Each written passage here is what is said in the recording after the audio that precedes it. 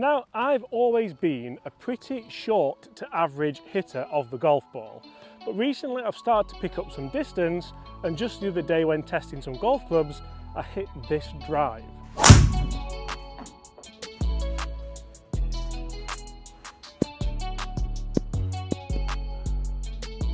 That is scary. On the line, quite literally, 164 ball, spinning at 2.4, very manageable.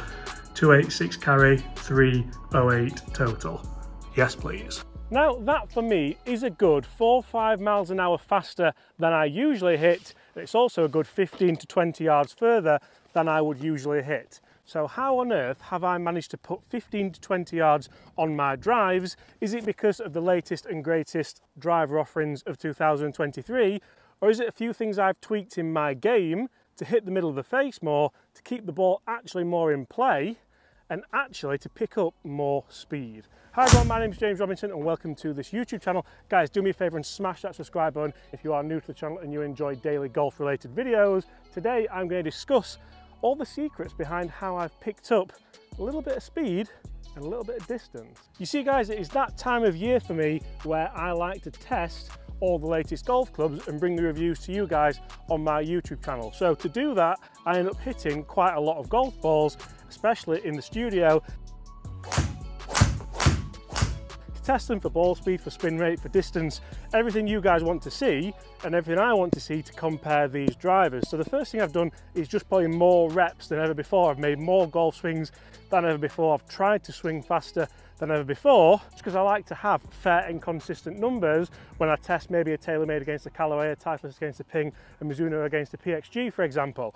And the only way I can really do that is just to swing pretty much as fast as I can. But I have to do it with consistency and I have to make sure I'm hitting the middle of the face more often. That's the second thing which I'm doing. I'm keeping myself a little bit more connected, both on the way back and on the way down, so I don't lose sight of where that club face is, I don't lose sight of where the middle of the face is, and that's been massively helped by a lesson I had right at the start of the year with a certain David Leadbetter, one of the world's most renowned coaches, one of the best golf coaches on the planet. And what he helped me do was, yes, keep myself a little bit more connected, yes, have a better looking takeaway to start with, so keep that left shoulder in, make sure the club face stays out. Yeah. You see that in actual fact, if you look at... Square to the arc, isn't it? Yeah, it's square to the arc, and look, in actual fact it has gone inside the line, but it hasn't gone rapidly inside the line, right? So we can see it. I always say you want to split the swing up into two. Yeah. The start, okay, which sort of sets the trend as far the way the hands and the way the club head is moving, plus the fact that you've got this connection between the hand and the body, so this is what we call the synchronization of the swing. Yeah, a little gizmo that pointed down the line here, which really helped. And you may remember a video I did on the back of that where I just came out and actually played using this kind of two-part takeaway. Look, do we go? Oh, stop it. Just a little peely fade down the middle. And I've been doing that just as a warm-up. Try again, that wasn't very good. I mean, look at that for a shot. That for me is the optimum ball flight, a big, high, nice straight shot, if anything, just fading to the right. Because if I try and just hit a nice straight shot that just fades to the right, generally I'm going to have the right swing sequences, I'm going to have the right launch characteristics to make sure I hit the middle of that face. One thing which I used to do, which I thought would bring me more distance, which actually hindered it, was try and hit a big high draw all the time. The problem with that is I would come too far from the inside, so it would be more of a glancing blow anyway, so you might get more club head speed, but you're not going to get more ball speed, and I'd generally strike it out the toe.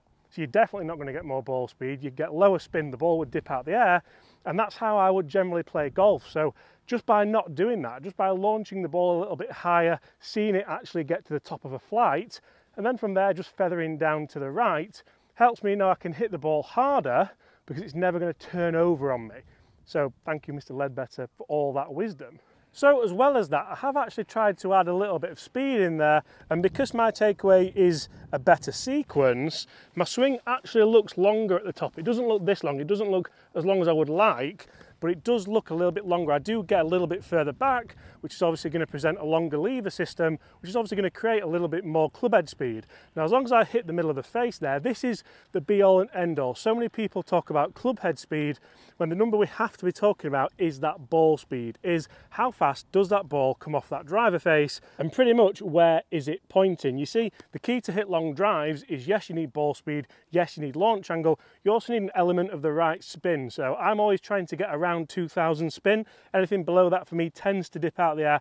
That would be what I would see when I would hit it out the toe and it'd kind of turn over a little bit. If I can get 2000, 2100, for me that's a really nice launch angle, a nice launch characteristic, should I say.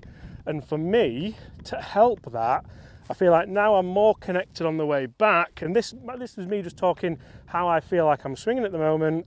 The left shoulder stays in, but because the head works out, that feels like it's a wider takeaway. It feels like it's much wider out here. So again, that's how I can get a little bit longer at the top. And as I start to sequence down into the ball, you see how my lower body's starting that sequence, my left side of the lower body in particular. It's still wide on the way back. It's going to be nice and shallow into the ball. A shallow angle of attack is going to allow me to present plenty of dynamic loft to that ball. And with a low spin driver, that is key for me because I can then get the ball launching, as I said, through a nice window with low spin. So how can you make sure that your lower body is dictating the start of the downswing? It all starts from the sequence on the way back. And this is something which I thought I used to be good at, until I started watching my swing back and watching more re-edits and just kind of drawing all over it a little bit and thinking, actually, you know what, James, what you need to do is separate that. You can hear my voice change as I just rotate my shoulders and my upper body. Separate that takeaway even more, so then you can really feel like, and I even maybe come off the ground a bit with my left heel, feel like I then push into that left side, keep my sternum back nice and shallow through, and I actually start, and I'll put that swing again on screen for you now, because what I have a tendency to do is actually come in and then lose my footing a bit this way back. Now that's something which a lot of long drivers do. It's not something I've tried to do. I'm not for 1 second saying I'm a long driver, but for me to add yardage on, that's something which I probably have to do. I probably have to change my dynamics a little bit. And yes, if you do that in the wrong occasion, you might struggle to find the middle of the face, and sacrificing that centre strike really isn't what you want to be doing. Drivers are more forgiving nowadays. Winter is still here, but you still want to strike it out the middle. The sweet spot is still in the middle. You're still going to get the maximum gains, the maximum ball speed out of the middle of the face. I can't tell you that enough. So realistically, if I do all those things, I should be able to hit exactly the same shot here with the Callaway driver. You can see how I haven't actually put a new driver into play yet. I'm still testing them because the season still isn't here. But look at that, lovely big high fade.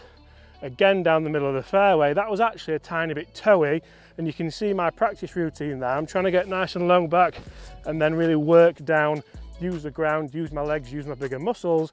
Guys, there's no secrets there. That is how I've put a little bit of distance on them. For me, I am seeing that out on the golf course. I'm starting to kind of be up with Chris when we're playing. I'm starting to outdrive a few of my friends as well, which is fantastic.